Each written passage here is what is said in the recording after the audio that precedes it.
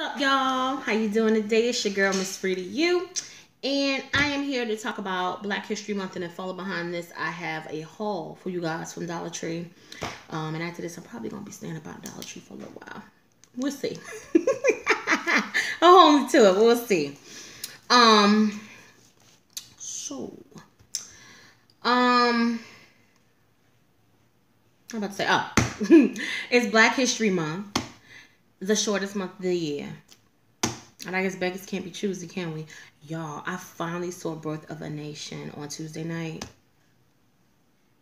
That's all I'm gonna say. If you've seen that movie, you know what this is about. That's all I'm gonna say. I was floored. It's a great movie. I love the message. And I had looked at some underlying things that were in the movie that people probably look past. But it was deep. And I enjoyed the movie. And that's all I'm going to say. If you've seen it and you understand where I'm coming from, drop a comment below. So, with my kids, they be hating me for this, but I don't give a damn. I don't give a damn. Every Black History Month, and sometimes after Black History Month, I make them sit down and watch movies and documentaries about what Black people have gone through, where Black people came from, our struggles as Black people, our rise, our fall, whatever.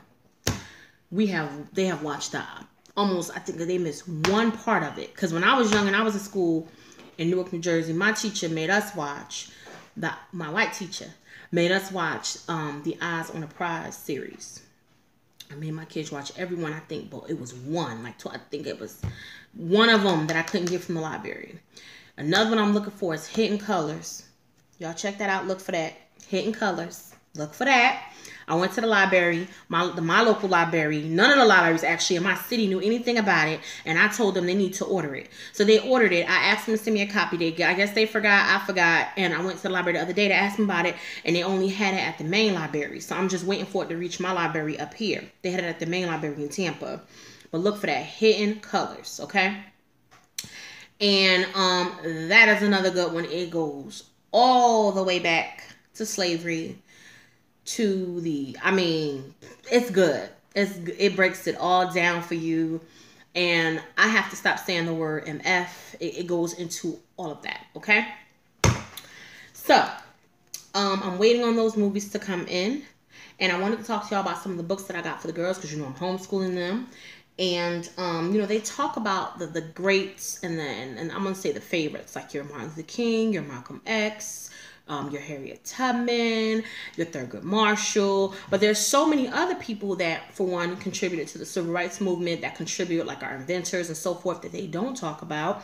And I try to keep my girls, So this is, this book is for Sojourner Truth. Okay.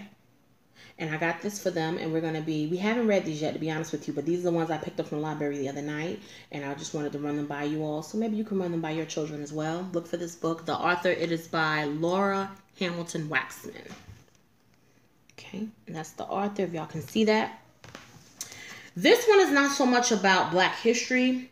I am in school, and I'm taking an American history class, and we went over women's rights and suffrage. So this is the women's suffrage movement. I went over this about, I want to say 3 chapters ago. And this one is important that the children understand this and how women had to fight for their rights as well. Like I said, this one was pretty much not so much touching on Black women's rights, but women as a whole. And then this one is the Civil Rights Act of 1964. Oh, I didn't say the author for that one. The author for this one is... Hold up, y'all. I don't keep y'all too long. Kristen Tonis Keller.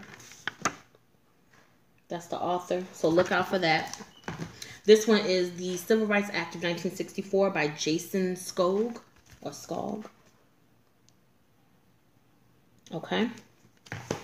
And this one, again, is more or less about, this is about the Union strikes. I'm working on this one, too, in American history. And this is called The Brave Girl. And this one is by Michelle Markel. And the pictures are by Melissa Sweet. Okay? And it's really cool. It's showing you like how much they were paid and how many hours they had to work. It's just really cool. This one is When Marion Sang. And this book is by Pam Munoz Ryan. Pictures by Brian Selznick. Y'all can see that. Without the glare of the light. Sorry if y'all can't see it. Look at the back. Okay? So these are the books that we're going to be reading, and then I'll do my best to get on here one day next week, and just kind of go over these books with you guys and kind of do a review on them, tell you what they were about, or maybe even one day this week. I'm going to see if we can read these this week, before this week is over, I should say, and then give you a review on them, tell them what they're about, and look for these books in your local libraries, or order them, whatever.